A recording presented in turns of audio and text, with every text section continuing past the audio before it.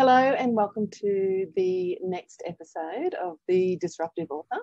And today we have someone who's very disruptive. I would like to say the definition of disruptive, especially after the conversation that we've just had about actually consciously going out of our way to do something disruptive on a regular basis. So today I'd like to welcome Julie Cross, who's our feature author for this next issue. Hi, Julie. Hi, hello everybody. So happy to be here with you, Deb, of course, and of course all of your listeners and viewers. Hi, thanks for having me. Awesome. Very cool. So, all right, so we've got some questions for you. I won't be surprised if we go a little off track though, just because that happens, life happens, and it's not a bad thing. So for the listeners, let's just start off. Tell us about your author journey. How many books have you authored or co-authored or contributed to so far? Okay. Well, Deb, I co-contributed to one of yours where I wrote the foreword to, and that's around that autism journey, of course, the living and loving with autism and the parenting a child on the spectrum. Which is always fun. Yeah, that's always fun. Oh boy, we always got a story there. So I got to share some of my reflections and thoughts in your book, which was a real honour. And I think that actually what is then kind of, because I had that book idea in my head and I'd been asked for it, but then once I kind of did that, I think it kind of fueled my fire, I guess you would say, and thought, well, come on, I've got, I can get my book done. And so then I did my book, it's called Just Who Does She Think She Is? Because I had that moment writing a book. I'm this little girl from the bush. And so suddenly she's writing a book. I mean, just who do I think I am? Everyone relates to that. To some that imposter syndrome or, could I be doing this? And so I wrote that book. Yeah, I know. Just who am I? Yeah. And then contributed to the next book again around that ongoing journey of parenting a child on the spectrum. Like the next level. Yeah, the next level. That's right. Going deeper, going longer, going harder. Still some more stories. Run out of stories. And then there has been a couple of other books, sort of business books that I've sort of co-contributed to too. So I guess that I've had one book of my own, and then those other contributions that I've made. So that's been the journey so far. Awesome. I'm sure there'll be many more because you're just a storyteller. You really are a natural storyteller, and you've had so many, I guess, experiences in your life that are quite unique, or they're just big. Everything you do is just big. It does feel a bit like that. I often say that I definitely, if you think about when they were buying tickets, selling tickets for the sort of life that you were going to have, I definitely got in the roller coaster line and not the merry-go-round line. And every now and again, I'm like, why didn't I get in that line over there? But I thought, oh, no, that would have been way too calm for Julie, Yes, totally. So, yes, there's definitely, and I think, and I'm sure that you would say this, that, and I've heard this before I wrote the book, people would say everybody's got a book in them. And so I guess, when you talk about storytelling, we all have a story, don't we? And we're all made up of, multiple stories in our life, and that's how we got to here. So if that's what writing a book is about, then yes, then I would say that there is many more books to come. Yeah. Totally. I'm looking forward to that. So, and of course, when you speak, you just sharing your story is always, well, we've talked about this. You're like an edutainer. Yes, so educating and entertaining at the same time. And if you can do that through your book, which you do, Just Who Does She Think She Is, definitely covers that. Yes, that's right. And it is definitely when you talk about storytelling, and that's why storytelling resonates, isn't it? Because it does take people on a feeling journey. And that's what I do in my speaking as well. I think that there are, there are books that just educate. So that puts information in our heads. There are speakers that do that too, that give you the strategies, the processes, the procedures to follow.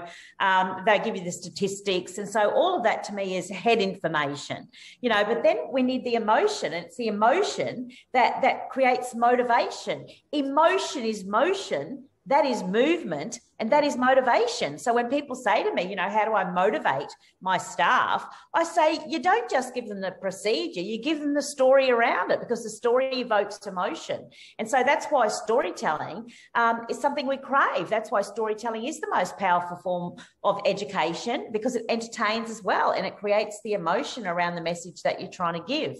And so, it's so interesting when I look back at, my past, and you asked in one of the questions around this. And when I look back into my past, about what I was meant to be doing with my life, you know, there were two things that resonated. And one was that I grew up in the bush and we used to have those old wooden tank stands, and sometimes they wouldn't have any tanks on them. You know, and as a little girl, I would get a ladder, push it up on the side of that tank stand, climb up on it, because to me it wasn't a tank stand, it was a stage, baby. Oh, yes. And I would perform to this imaginary audience. Now, I wasn't probably performing a speech back then. I was probably dancing or something. But isn't that interesting, you know? And I know that we hear people, these professional development and personal development gurus talk about, if you want to know what your dharma is or what you should be doing in your life, look back to your past and your childhood. And that was one of the things I did. But what I also did, and this is the writing thing, is that Mum gave me one day a book that I had when I was a young girl. And it was just a normal exercise book that you buy for your kids to take to school. But I'd written on the front special things.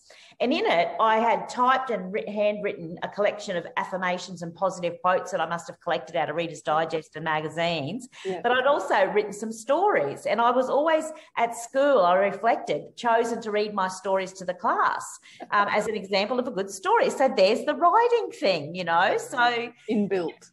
Yeah. So, and I think that, you know, and sort of writing on social media platforms and everything. And then, you know, with working with you, and then that first contribution to that book that you produced. And I think that really fired that writing back up in me again and saying, oh, no, this is the other thing that I'm meant to be doing here, is not just the spoken word, it's also the written word. Yeah. It's all about communication, isn't it? And as you said, making people or helping them to feel something. And that's definitely my experience through, you know, with producing the books. People want to feel something.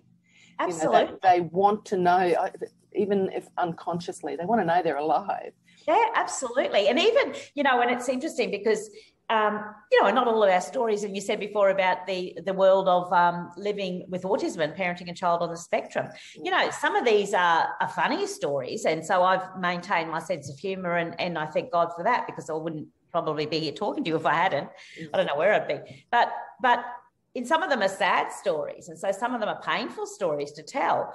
But that is life, you know, that is life that we want up and down. And I think a great analogy of this is that when you watch a film, you know, you're watching a movie, and sometimes it gets so sad, and then it's so happy, and then it's so sad. But if somebody said to you, you know, look, I'll turn it off now because you're getting sad, we'd go, no, I want to see what happens at the end of the movie. No, you know, and if it wasn't a movie of all those emotions, we wouldn't walk away saying, God, that was a great movie. But often it is the movie that makes us laugh the loudest and cry the hardest that we walk away and go, that was a fantastic movie, because we felt it. You know, life's a feeling journey, and that's what I think writing is about too. It's about, you know, making sure that people are coming along with you and can feel it. And that's one of the things about reading a book that always just amazes me, that I can read these black and white words on a piece of paper, and they can evoke such emotion in me. That's incredible. You know, I think that's incredible. So my kids would call that going on a fields trip. Yeah, I love that. Oh gosh, I love that. Yeah, that's great. So when you can take someone on a fields trip, and you've had some success, I think, totally. Yeah. So tell me, how does writing, or how can you use writing to lead into your work? Tell me what you're doing now for those few people on the planet that don't know you. I know. So, well, you know, it's interesting because when you look now at people getting into the speaking industry and becoming a speaker, because that's obviously what I do, and you know, and I call it an inspirational entertainer as well, which follows through what you were saying about educating and entertaining. So a lot of people do it the other way around. So they would then write the book, and they would use the book as leverage for a speaking business, you know, because they would be going out speaking about the book and promoting the book, and that would sort of create requests to speak, etc., on their subject that they were an expert on, what they'd written a book on. Whereas, you know, and I said in those questions that, you know, that's the usual way. But of course, I don't do anything the usual way. When you said about being disruptive, you know, the way I do it is the way that it flowed. And I didn't know there was a usual way of doing it. And so I just got on stages and found the stages and started speaking. And it came the other way for me, that then my tribe that I'd sort of, you know, had been to my shows and everything would start to say, when's your book coming out, Julie? Where is your book? So that's kind of, that instigated. And then, oh, okay, well, obviously I have an audience now that wants a book, so maybe I should create a book.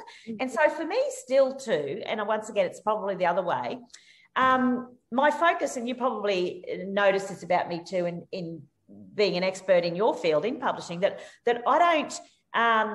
The sales of my book isn't paramount to me. You know, I'm not out there pushing my book all the time. It's pretty much back-a-room sales. So my thing is still my speaking, and then people have something to take home with them of me, you know. So more of those stories. You know, this particular book, Just Who She Thinks She Is, has little activities that you can do and go a little bit deeper into the process at the end of each chapter, etc. So, and then what the beautiful thing is that then people, when they want to gift me to their friends, they've got something to give them, and they often buy, you know, 5 or 10 books at a time and gift me to their friends, which is lovely. So that's kind of how it works for me. You know, it's that product at the back of the room. Most times people buy my book when they've heard me speak. Yeah, and that's something that with many of our authors, I tell them to take books with them when they go places, because then when people do connect with them, they're like, oh, well, where can I get a copy? Or yeah, absolutely. Yeah, no, absolutely. So that's definitely how it works for me. Yeah. And it's a beautiful thing, because I think there's nothing worse. But even if you're reading the book first and before you go and see someone, there's nothing worse than having a connection with someone and then not being able to, and there it ends. You can't have more of them. Yes, that's right. And that's, I guess, what was happening before. And that's why they were asking, you know, and this is what I say too, is listen closely to your tribe, because the universe is whispering through them to whisper to you, to tell you where to go next, you know, and what to do next, which is why, you know, that leads on to my next book, which is going to be that first 18 years of living and loving with autism. So that'll be my next focus. And so it's interesting too, you know, that Just Who Does She Think She Is, more my show that you see when you come and see me. That's more it sort of written. Whereas this one will come about because, you know, my posts that I do around living and loving with autism and that journey just get so much attention on social media platforms. So again, that's a whisper to me that the world wants to read more about that, or the world is interested in that. And what's lovely is that it's not just people who are living with autism, it's actually the wider community that are just interested and are empathetic and want to learn, but also want to get the messages that come from, you know, this journey. And there's so many messages and there's so many learnings that come from it that I love sharing with everybody else. And so there again, I hear the whispers and say, well, obviously the time is right for that book, you know, so as well. I read something that you wrote the other day about your journeys around the local area where you live, and you came across I was going to say a young man, but he wasn't actually a young man, but he just looked a bit different. And, you know, what you've learnt through your journey, you were able to approach him quite differently. Yes, that's right. And that was a really... You know, and this is where the thing life is always trying to give us these little miracle moments. And sometimes we're just so busy that we're, you know, rushing past them and we're not capturing them. And so I think I have learned, and that comes with slowing down a little too, I think. And it also, you know, somebody, when I write about these moments, somebody said to me once, you know, messaged me on social media and said, how come you get all the miracles, or how come you get all those magic moments? And I'm like, no, you get them too, but you're just not noticing them. Everybody gets them. Totally. Yeah, and do you think they were serious? Like, did they really believe? I think they were. Maybe I've said it like that in that tone of voice, but maybe it was more of a genuine, what am I doing wrong? Like, why am I missing out? You know, that's and I sad for them. That's right. And that's what I said to them. No, we all get them. And so this particular one yesterday, and look, I could have easily on another day brushed past it, but I'm so glad for whatever reason yesterday, I was triggered and slowed down enough to notice it and to be in it. So this was this, gentleman, you know, and I'm not going to say that, and I was with my partner, Craig, and I'm not going to say that we didn't kind of think, oh, what's he doing? Because he was kind of leaning over this stream, talking to himself and shoveling all this mud and dirt up and shifting rocks. And it looked odd. He had no shirt on and, you know, it was quite a cool afternoon and he did look odd and he sounded odd. But, you know, that's Thomas on any other day standing at traffic lights. So I'm now aware of that. And so rather than judging, I'm more loving in situations like that. And so, but I'm kind to myself when I do judge, because it's a lot of conditioning that we've all had that allows us to immediately judge, you know. So we've been conditioned to think like that. So it takes a long time to undo all that conditioning. And so, you know, so I heard him and saw him, and, you know, and I know a lot of people would have given him a very wide berth thinking, oh, this that they were unsafe or, That's right, felt unsafe, don't know what to say, this is just odd, he's But anyway, so as we got closer, I sort of said, oh, so what are you doing here today? And he just looked up. put his hands on his hips, and he had a big tattoo of a butterfly that he slapped his chest, and he said, my name's Shane. He said his last name, and I'm 47 years old, and I've had a brain injury, my butterfly tattoo, and I've had a brain injury, and you know, and he's telling us all about that, and I recovered, and I shouldn't even be alive. I was in a coma for weeks, and we were like, oh, good on you, congratulations, that's amazing. And I kind of did a bit of this, and then I said, well, what are you doing here? I said, we're just trying to find a place to cross the stream here without getting our feet wet. And he goes, well, I'm making a bridge. I'm making the bridge. Look at the rocks. I'm making the bridge.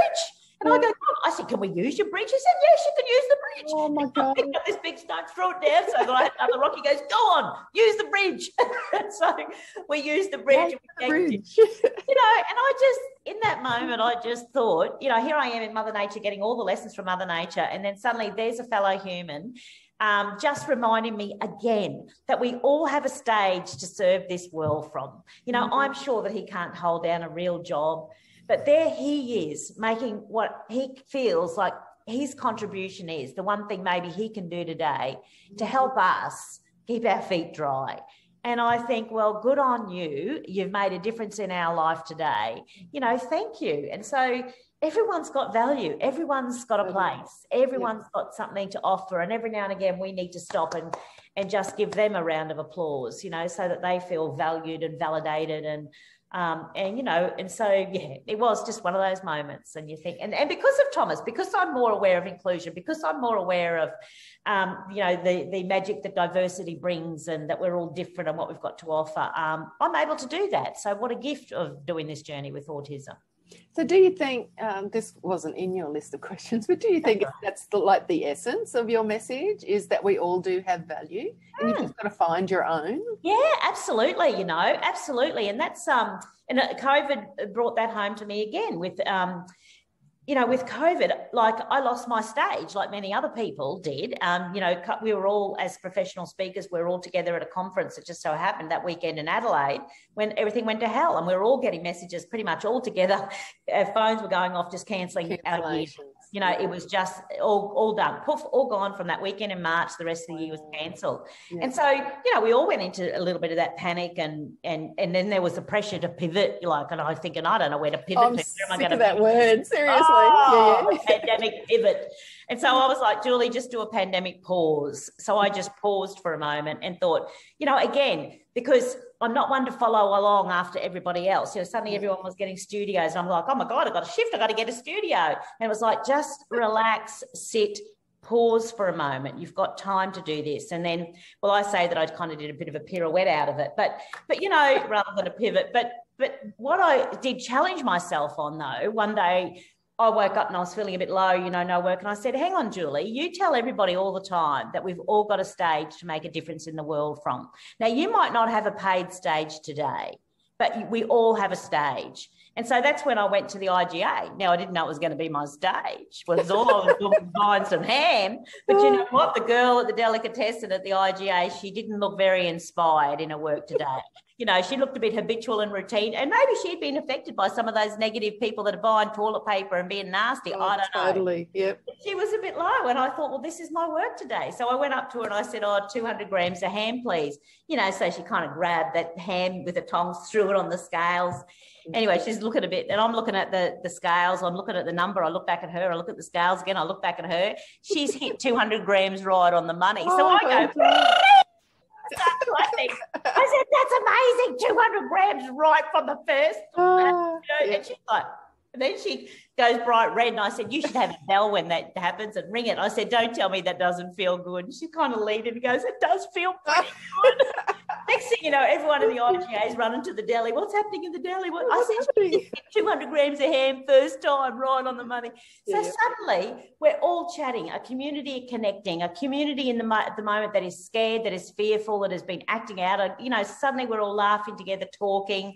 You know, and then the next guy looks at her and goes, 125. 5 grams, you know. So there was this fun, you know. And so when I walk in now and she's on, you know, we just have a bit of a smile and you know, we've all got a stage. If I can make her laugh that day, I might not have got paid for it with money, but I got paid karmically, like in the balance of life, my karma, you know, you know, you've made a difference. So people are our work, you know, this is our work. Humans, fellow humans are our job to sort of leave them better somehow. Isn't that what we're all doing?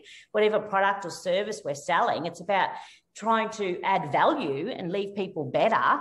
And so I do have a stage still. It may not be a paid stage, but the wonderful thing is, you know, Deb, is you just never know where all that goes, because life will reward you somehow. And I guess I just choose to believe that it comes back to me somehow. So, and I think it's very two-dimensional. If you're just thinking, I do this, I get paid for that, you know, and there's just this. And then that's when people hold back. Because they hold back and say that, and then that's right. Yeah. You know, that's right. So if you just go out with that natural, you know, that you want to give, and, you know, it doesn't cost me anything to do that. It doesn't cost me anything of, you know, I'm there anyway. So what does it hurt to try and make someone laugh or to lighten somebody's load, you know? And I had another lesson of this, and, you know, don't get me wrong, there are times I've missed them and I have probably been the grumpy one, you know, and walked away and thought, oh, you know, gee, Julie, sparkle, not so sparkly today. So I'm not saying I get it right every time, but I think I'm aware enough to reflect and know when I missed it, and sort of give myself a talking to too. And but I'm human as well, but also know when, you know, there is that opportunity. And there was another time where I was at the bus stop, and it was just after we shifted to Redcliffe, and Thomas was needing to catch the bus to Petrie, and had missed the first bus. And autism, you know, we're upset, we're angry, the bus isn't on time, stressed. And so I walked back up with him to the bus stop to sort of make sure he got on the bus and that it all worked out. And he was grumpy at me and swearing and cussing. So we were sitting on opposite seats. And in the meantime, an old elderly lady had come along and sat beside me. And I noticed that she had a sign on her, a little tag on her shirt saying vision impaired. Yeah. Yep. So, and she sort of started chatting to me, and her name was Rosemary, and she told me that she was waiting for this bus, and could I let her know when the bus came? Anyway, because she couldn't see it properly. And so Thomas ended up getting his bus, and I went to walk off because now I'm busy. I've got work to do. I've got stuff to go and do. I've got phone calls to make. I've been stressed because of Thomas. And then I realised Rosemary, and I looked back at her and said, my son's gone now, Rosemary. Are you okay? And she said, oh, no, I'm wondering if you could still wait with me. Now, there was that thing in me was like, I've got to go. I've got shit to do. But then I've got work to do. You know, I've got this work. And the universe whispered to me, Julie, this is your work. This is your work. Nice. You know, what more important work could be our fellow humans in this moment? And so I breathed and sat down and had a wonderful conversation with Rosemary, and we had all these connections that you wouldn't believe, and it was amazing. And so so life is all those coincidences, all that serendipity. To me, that's the magic of life. That's the magic. And they're the stories, Deb, aren't they? They're totally the stories. And I feel like, you know, it seems to me your objective, wherever you are, is to find the joy. And when you find the joy, the lessons that come from that.